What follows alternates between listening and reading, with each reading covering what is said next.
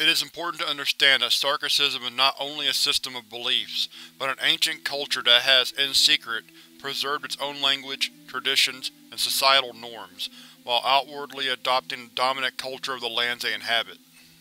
To comprehend the Sarkic psychology, one must remember how their minds are shaped by their distinct social environment.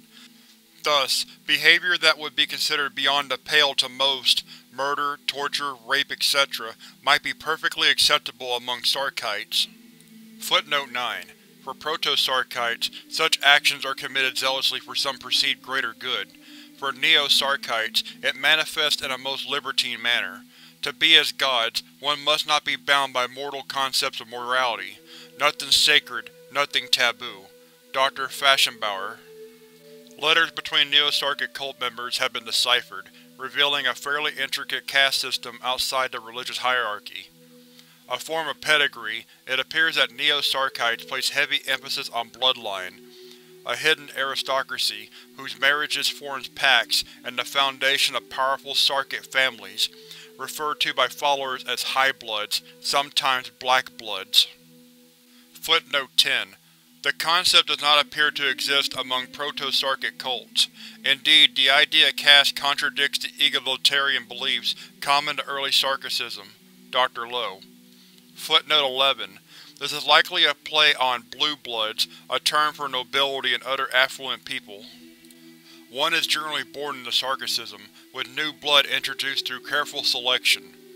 It is difficult to draw a line between cult and family in Sarkicism. The recruitment of outsiders is usually unnecessary, as Sarkites have little trouble maintaining their numbers, their virility and health apparently unaffected by generations of inbreeding. Even non-Karcists, Karcists and above being biologically immortal, Sarkites have significantly lower rates of mortality when compared to that of an average human, rarely dying before reaching 100 unless by violence or accident. Footnote 12. Indeed, a Sarkic community was once discovered by studying late medieval census data and searching for populations with unusually low mortality rates, most especially those whose numbers were unaffected by pandemics such as the Black Death. Dr. Lowe. Footnote 13. Note: it is also possible that, upon reaching a certain age, Neo-Sarkites falsify their deaths and spend the rest of their anomalously extended lives away from public view.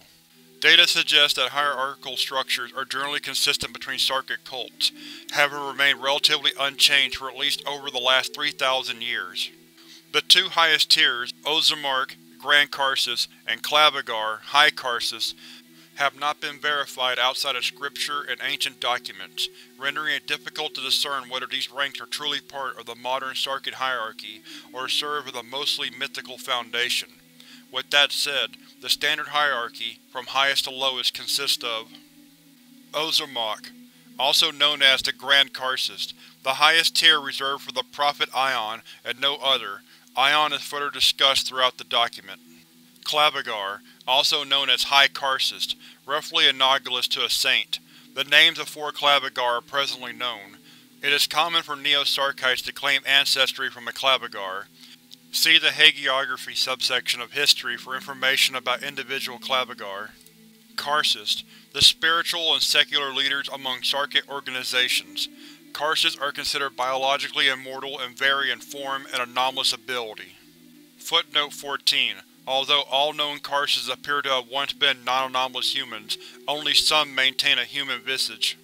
It is theorized that they are able to control their Holocaust via the release of complex pheromones. It is assumed that Clavigar and the Ozark wield similar influence. Footnote 15. A group of anomalous organic entities controlled by a Karcist. Volutar. Advisors to a Karcist, predominantly female among Proto-Sarkic cults for reasons unknown. Zend. A midland rank of the Sarkic hierarchy, have a degree of power and protection unlike the Orin. Orin. The lowest rank of the Sarkic hierarchy. Adherents who do not descend from a Sarkic bloodline begin at this level.